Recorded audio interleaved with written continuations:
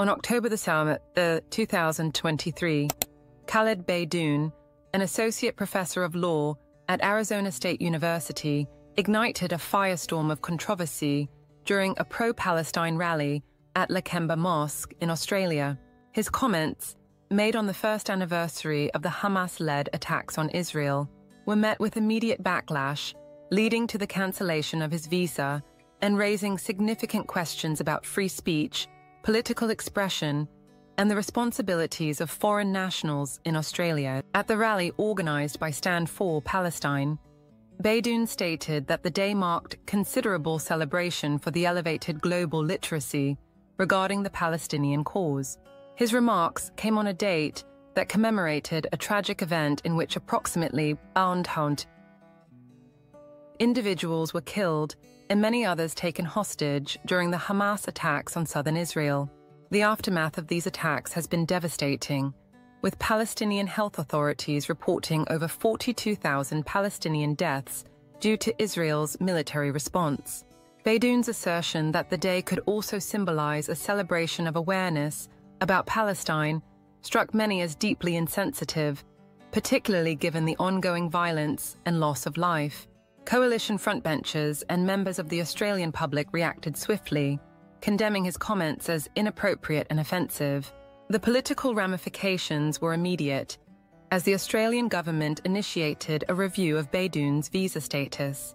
In light of the controversy, Tony Burke, the Minister for Home Affairs, confirmed that he had requested a thorough review of Beydoun's visa status.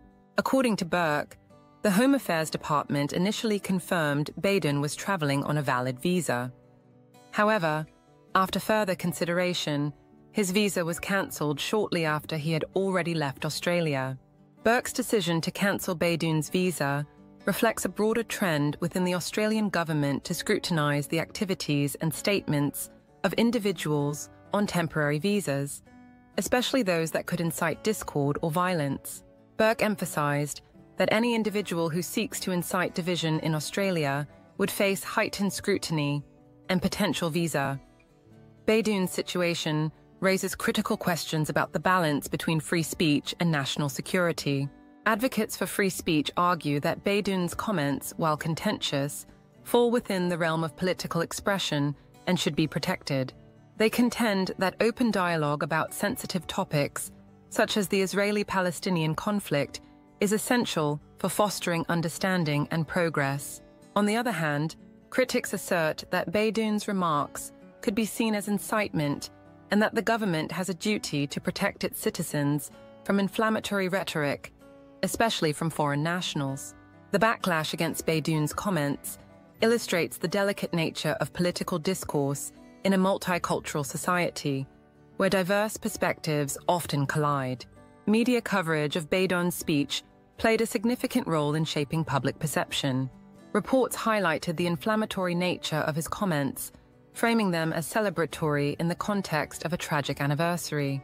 This portrayal likely influenced public opinion and the governmental response, illustrating how media narratives can impact political outcomes. In an interview following the incident, Beydoun claimed that his comments had been taken out of context. He suggested that his intention was to highlight the increased awareness of the Palestinian cause, rather than to celebrate violence or suffering. This defense underscores a recurring theme in debates over free speech: the interpretation of language and intent.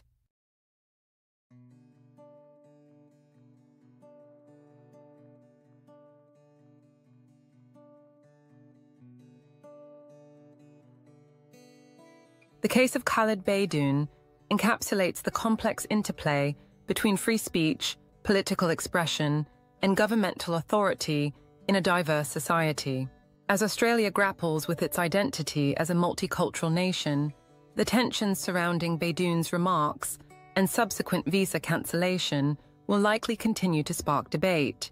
In an era where global conflicts increasingly infiltrate local discourse, the need for nuanced conversations that respect diverse perspectives while maintaining social cohesion becomes ever more critical. As policymakers navigate these challenging waters, the implications of their decisions will resonate far beyond individual cases, shaping the future of free expression in Australia.